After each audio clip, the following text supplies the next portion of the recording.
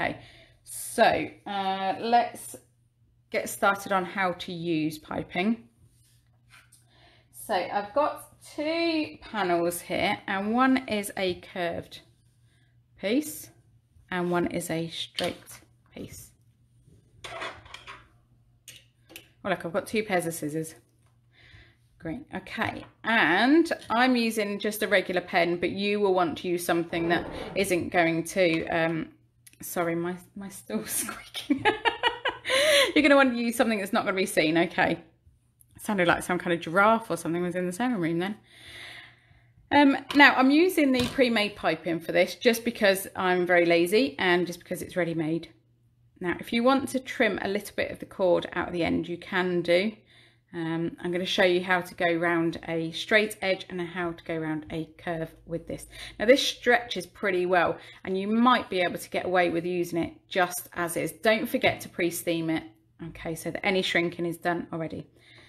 And to apply piping, regardless of whether you're using homemade or one that you've bought or you know, any kind of trim or anything, you are going to want to measure the flange. I'm not sure whether I do like that word or not. I can't think what other word it would be. So that would be from where the basting stitches are. Let me see if I can show you a bit closer. Maybe if I take that. Okay. So from where the basting stitches are to the edge of the tape. And to me, that looks like a 1/4 inch. Not sure if you can see that clearly enough. So the flange is 1/4 inch. Now that is 1/8 of an inch smaller than the seam allowance on my bag. So what I'm going to need to do is draw a line at 1/4 of an inch from the edge of my piece, of my fabric. So whatever it is. So if your piece is 1/8 of an inch, then you need to add 1/4 of an inch. So draw a line 1/4 of an inch. For example, now I'm going to pull that close enough so that I can see what I'm doing. And I'm just lining up my ruler at 1/8 of an inch on the edge of the fabric. And draw a line. We'll kind of ignore the fact that I've obviously cut this fabric slightly wonky because my 1/8 of an inch doesn't match up to the lines there. And then for the curved section, I'm also going to mark 1/8 of an inch. So I'm just gonna line up the 1/8 of an inch mark around the curve and make a few small marks. And then afterwards I'll do a sort of join the dots type thing. All the way around the curve. Okay. So I've got my dots around the curve and I just join them up. And I'm going to treat this line as though it were the edge of my fabric, if that makes sense. But I want to use the correct seam allowance for my pattern.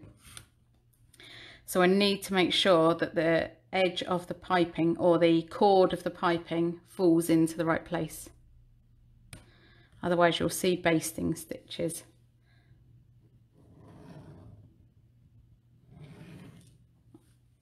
Right, so we'll stick with that for the minute. And if we need to do a bit more, we can. And again, very lazy. I'm going to use my double-sided basting tape. And I'll show you how to do this on the straight edge and the curve. Okay, so hopefully you'll be able to do it on most things.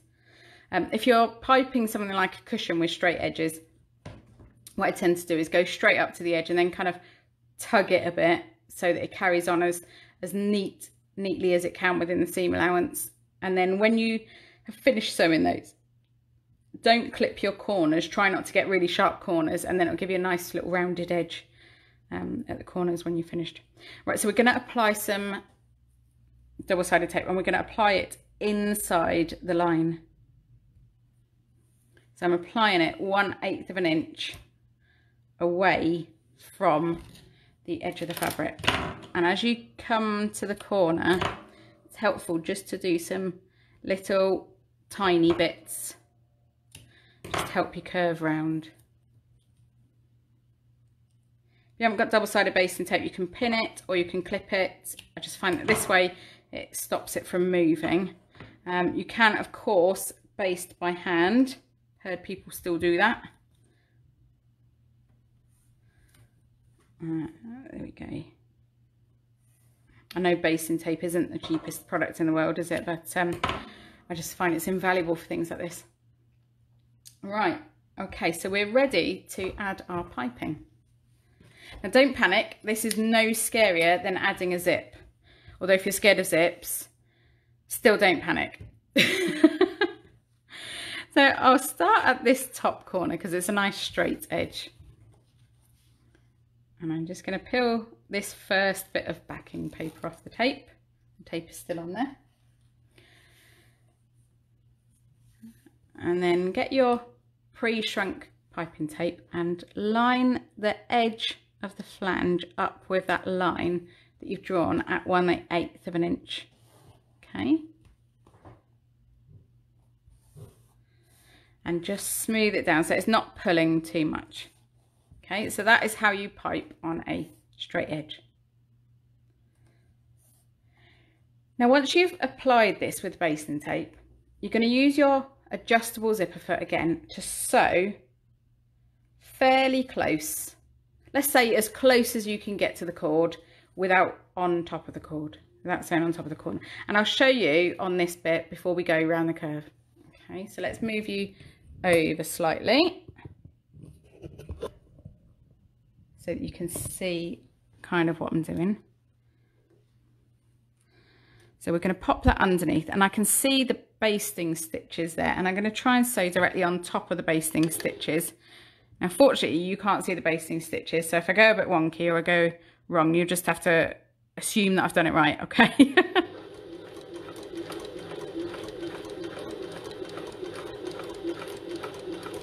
So I'm sewing down the whole length as close as I can, and I'll stop there because I don't want to go into our curve. Right, so I've basted that into place along the edge, and it's 1/8 of an inch in from the edge, and all you can see on the wrong side is my basting stitches. So now when you come to, say you're doing a pocket, top of a pocket, so you would do it, baste your piping into place, get your second half of your pocket, and I'll just fold it over for illustration, so pretend that's the second piece of my pocket. And what you can do is just clip that into place. You don't need basting tape for this one. So make sure that your raw edges are really well lined up with your piece that's been piped. Okay, so this is just for straight edges at the moment. And then when you come to sew, sew from this side and sew directly on top of your basting stitches. And then you know that everything is going to be hidden in your seam. So you're going to sew using your regular stitch length and your regular seam allowance. And in theory, when you're following the 3/8 of an inch seam allowance, because that's the one I've used, you should hit directly on top of those stitches, but make sure to favour hitting directly on top of those stitches if you can. Does that make sense to everybody?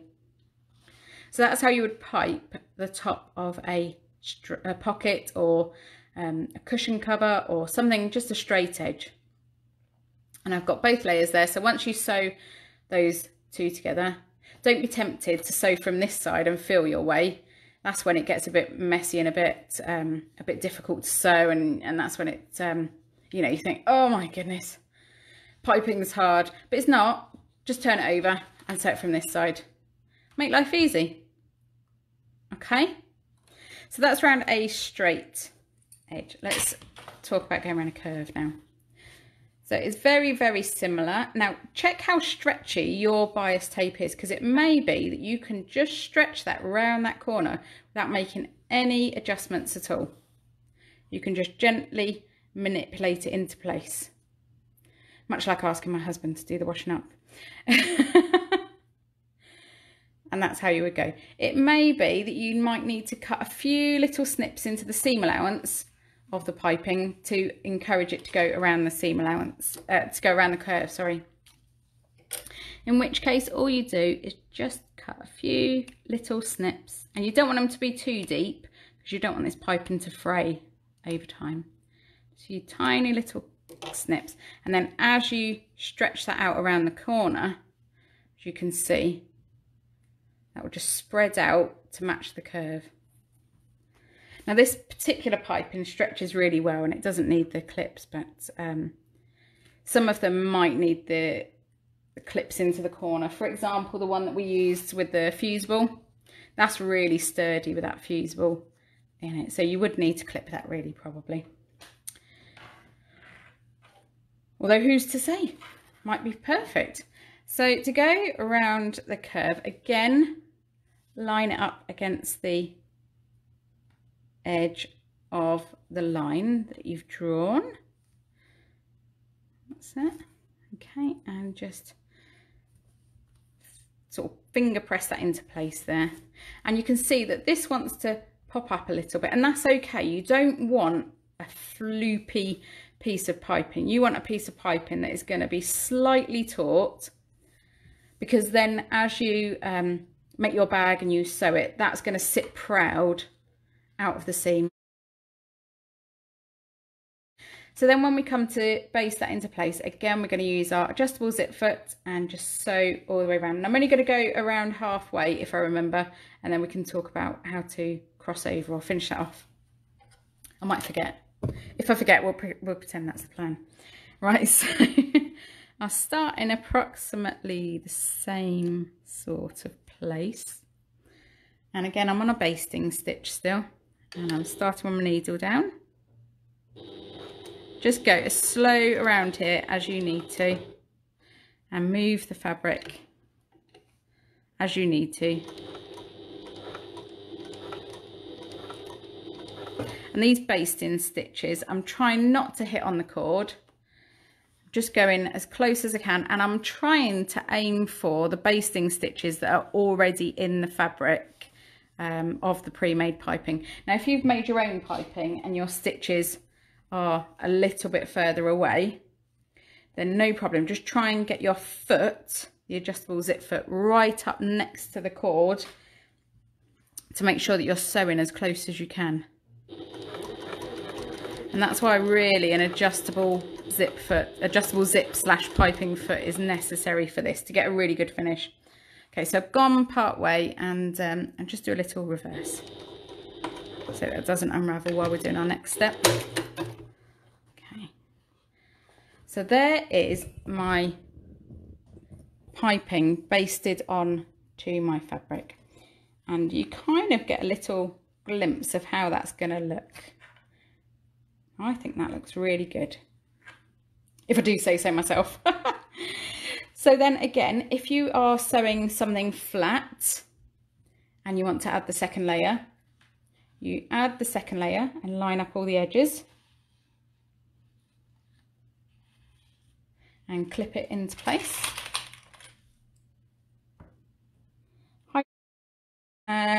Yeah, you can pipe with leather and cork. Fabrics that don't stretch on the bias, such as cork or leather or faux leather, you would cut it on the straight, because there's no point in cutting it on the bias.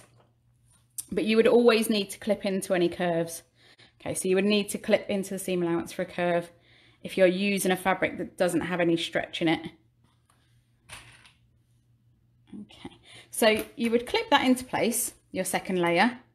And then to sew it, the final sewing, the final seam, sorry. Final sewing sounds like some kind of sci-fi, doesn't it? You would turn it over so that you can sew directly on your basting stitches. So you would sew from this side and you would sew directly on those stitches all the way around. And that would ensure that when you turned that through, right sides out, you would just see the piping cord. You wouldn't see any of the flange or any of the basting stitches. You would just see the cord, and it would sit lovely between the two layers of fabric. Okay.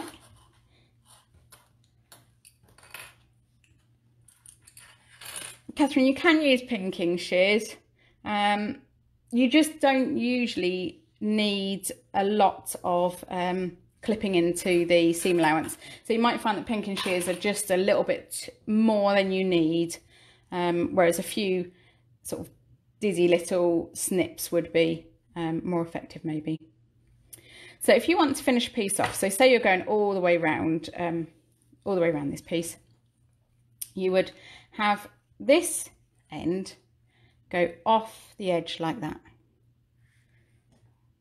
at an angle, and again use your basting tape or baste it into place, and then you would have your second piece, your other end, and that would go off at an angle like that, so that you'd have a little cross at the bottom. Can you see that? And this piece would just carry on around. Now if your cord is particularly chunky, you would probably want to cut it out of the piping around about there so you're not sewing through it. But if it's diddy like this one, you can probably get away with just crossing them over. And you just sew directly over that cross. So keep your seam allowance throughout, all the way over, and then when you turn it through, you will see a tiny little join like that in between the seam allowance. But it's very subtle, not too bad at all. Okay, so that's piping around a straight edge and a curved edge. Is everybody happy with that? There we go. Okay.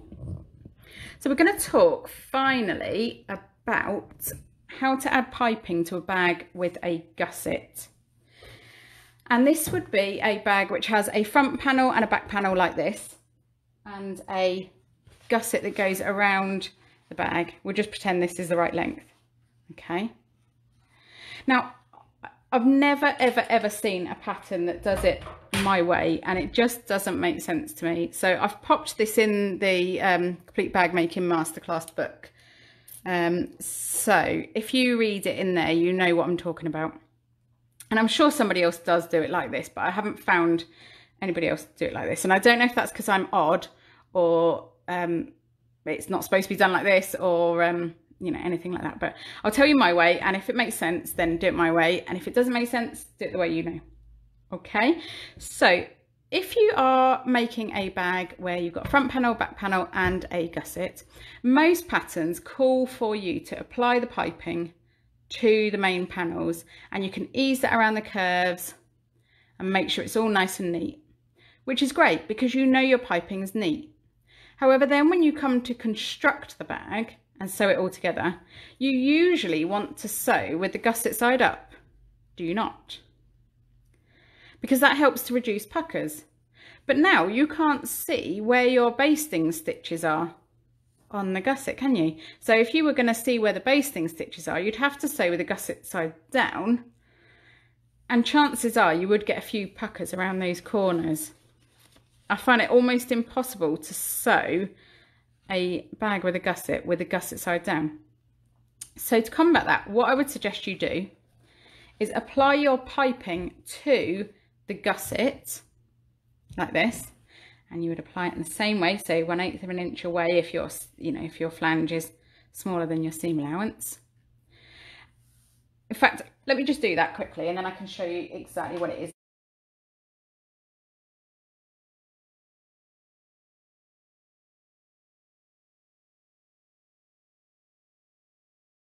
So I'm just going to draw my line at 1/8 of an inch away from the edge. Can I just say, we really appreciate you watching my lives, and I hope you find them useful, and please do continue to ask if there's anything specific that you want us to cover.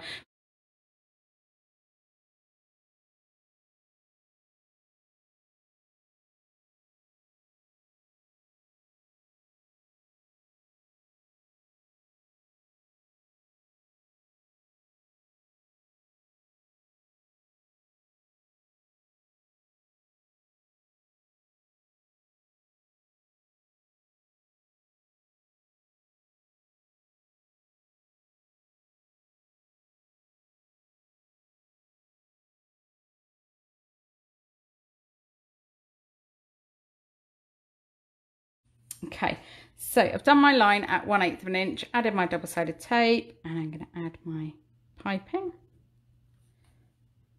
in exactly the same way. And this is really easy because you haven't got to go around any curves.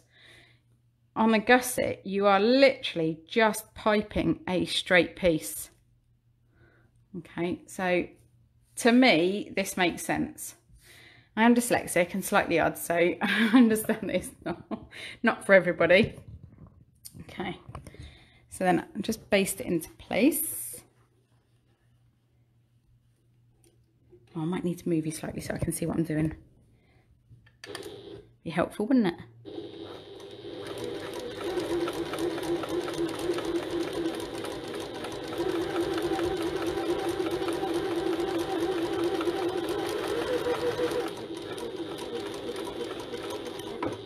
And that is so much easier than trying to sew around a curve with piping, isn't it? Okay, and I've basted that into place. So now we're going to pin our gusset onto our main panel. Now this is what makes sense to me. So you've got your main panel here, and we'll start from this side, which hasn't got any piping attached.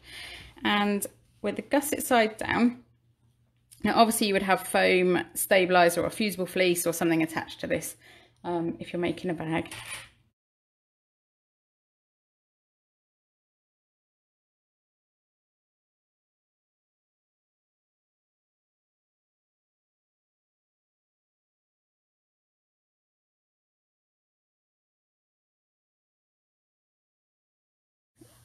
Right, so I'm pinning this gusset on, and I'm treating this gusset panel as though I would any gusset. I'm ignoring completely that it's got piping on. And when I get to the corner, same as I do with a regular corner, snip into that, and you're going to snip through both layers there of the gusset and the piping. Oh, Elizabeth, I tell you what, the carpet bag looks fab with piping around the outside, and you can use this method for doing the gusset if you're adding pipe into it. So I've probably clipped too far now, but just going to manipulate that around the corner. Now this is quite a tight corner. There are a lot of bags which are a lot easier to add a gusset around a curve, but this one is a little bit tight. I was trying to eke out my fabric a bit. So just sort of manipulate it the best you can.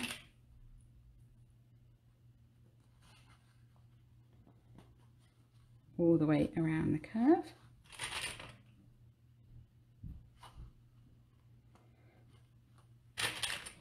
And we'll pretend that that's a gusset that fits. Okay. Now when we sew this into place, we'll be able to sew with the gusset side up and sew directly on those basting stitches all the way around without having to worry about whether we've gone close enough to the cord. So, oh, actually my cord finishes there, so start right there. So I'll just do a little piece to show you. Okay, oh, I've unthreaded my needle. I would love to show you how fancy the needle threader is on this machine, but unfortunately I don't know my own strength, and I broke it within about a day of having it. User error.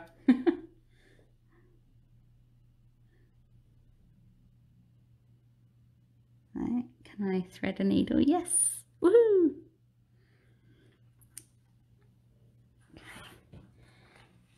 So now to attach the gusset to the main panel, again I'm using my adjustable foot.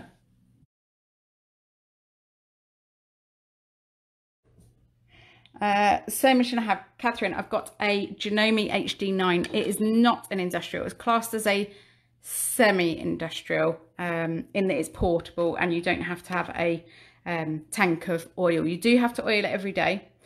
It's the HD9, which means heavy duty. It's brilliant.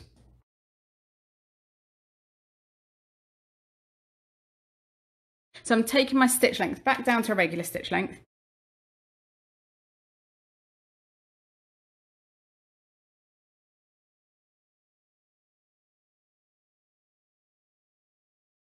So as you can see, when I'm sewing with my gusset on top, I can pull all of these extra creases away from the stitch line.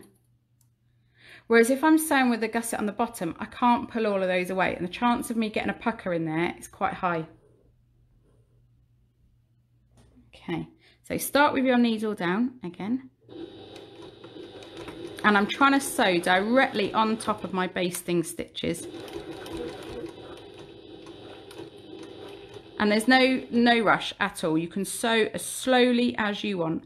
And can you see there's quite a lot of creases and puckers there that I'm able to hold out of the way because I'm sewing with a gusset on top. Now if a pattern doesn't have this in it, then there's nothing to stop you changing it. Okay, it's your bag.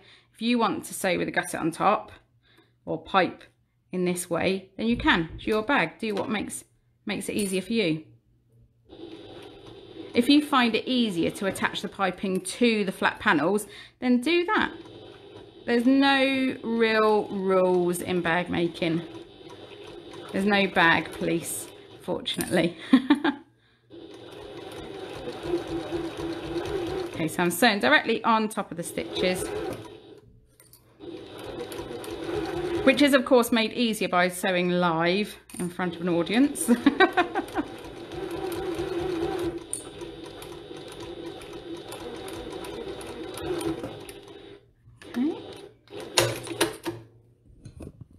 Right, so I've sewn my gusset to my main panel with the gusset on top, so there's no puckers or creases in my seam line there, as you can see. Pretty impressed about doing that live, so that's good.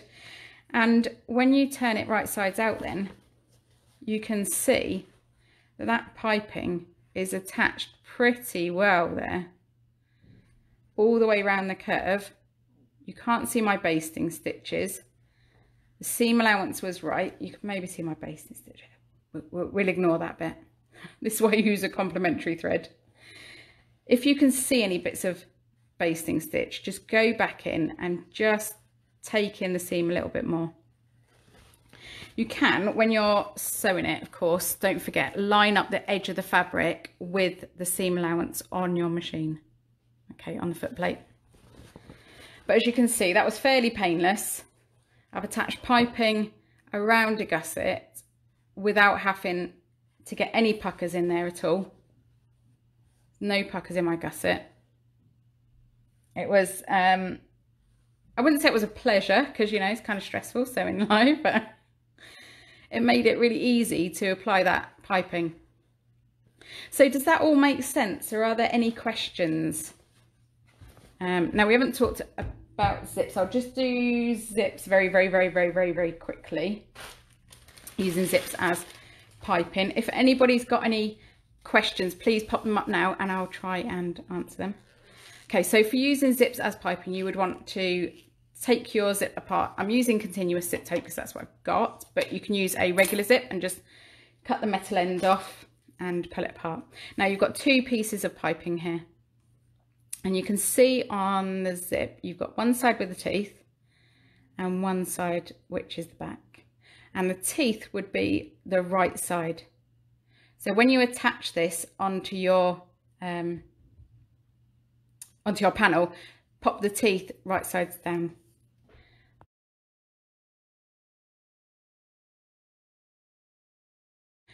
So again, same as we do for piping, measure the flange of the zip. So this would be measuring the zip tape. Okay, so that is actually 3/8 of an inch. Perfect. This is number 3 zip. Okay, so a number 5 zip, you may need to trim the zip tape down. Now that's fine if you're only doing a small area. If you're doing a large area, you may find that you want to add a little bit of fray check along the edge if you're trimming the zip tape down, especially if you're using cheaper zips, which might fray unnecessarily.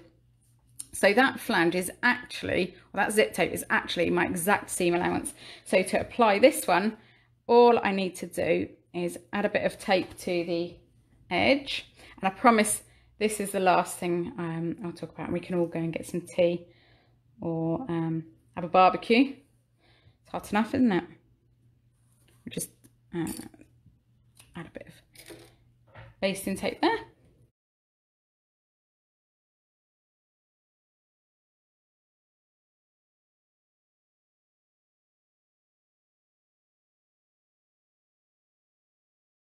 So I'm doing zip teeth down. Okay, so zip teeth are here, and I'm putting those right sides down onto my fabric, lining up the raw edge. Okay, so that's the raw edge of the zip, and the zip teeth are this side facing into the bag. And then again with my adjustable foot, I only have 2 feet that I really use on the machine, adjustable foot and my walking foot. And I don't really need my walking foot on this machine, it's just a bit of a comfort blanket. So again, same as you do for your regular piping, baste that into place.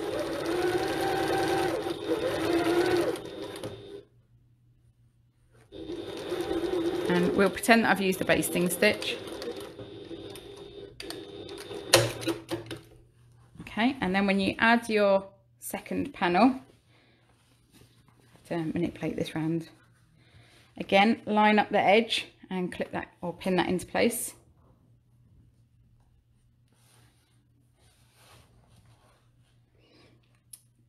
Yeah, Janice, it depends on the bag you're making. So if you're making a large bag, you probably want something a bit chunkier, maybe a 3/8 of an inch or a 1/2 an inch. When you look at your piping cord, generally that's pretty much how it's going to look once it's piped. The fabric doesn't add that much bulk to it. So for example, this piping cord, you can look and think, yeah, that would be nice on any size bag really, a small bag or a large bag. Something like this, which is actually rope, you probably would only want to use it on a larger bag as a statement. Okay, and as I said before, using trim, you use this method exactly the same for trim. You would just treat the trim as the piping cord and this bit as the flange. And again, measure the flange, measure the seam allowance, and draw a line however far in you need to in order to apply that. Okay, so then to attach my second panel, which we're pretending is a separate panel, I would just turn it over and sew directly on my basting stitches again. Okay, the key to getting a really good neat finish, I think, is being able to see exactly what you're doing. And this is the only way I've come across that you can do that.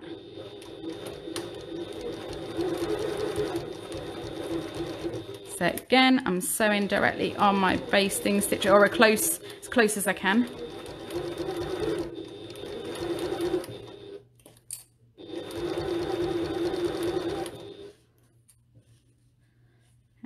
I quite like 3mm cord for piping. It's a really quite petite, and it's just a really subtle. The silver that I've been using, that's I think 3mm, and it's just a really nice little accent to a bag. Okay, so I've just sewn my zip in as piping, and then when I turn my panel right sides out and then press it and top stitch it, I've got my zip teeth as a nice feature on the top there as piping. And that's great. You can do that on anything with these zip piping. The only thing is, when you turn it right sides out and press it, make sure you're not touching the teeth if they're nylon teeth. Okay. If you're using trim and the flange is a bit small, would you consider adding a bit extra width?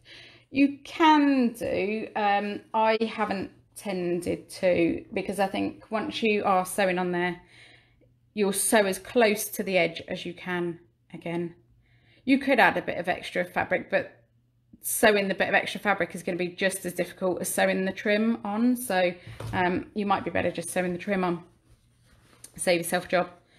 Although I probably would use double-sided tape to make it easier.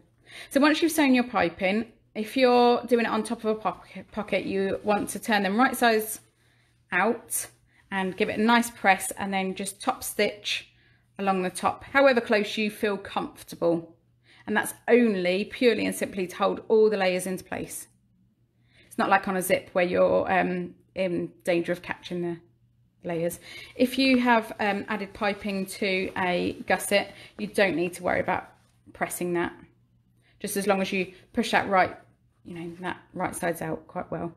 And if you have gone around a corner, I do always advise, regardless of how many clippings you've put into the gusset, trim that with a pinking shears or add some extra clips into it, just to make sure that that corner sits nice and neat when you turn it out. Okay, does that make sense? Are there any more questions? Don't forget, if you've got any questions, you can always ask them in the group and I'll answer in addition to what we've done on the video here. I hope you'll use piping. I hope you'll use maybe some trim or some zips. Just give it a go and see where you are. I think most of you who have been on retreat or who have listened to me before will have already an adjustable zip foot for your machine. See if you can use a universal one. My machine, unfortunately, I needed to buy the specific one, and this is a specific Singer one.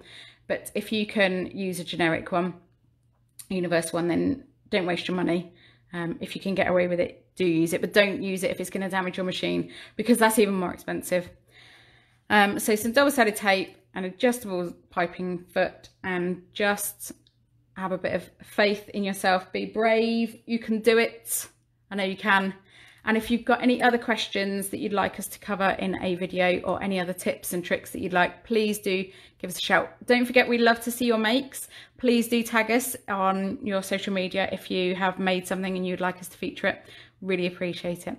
And thank you for watching, and we really appreciate you. Thank you. Bye bye.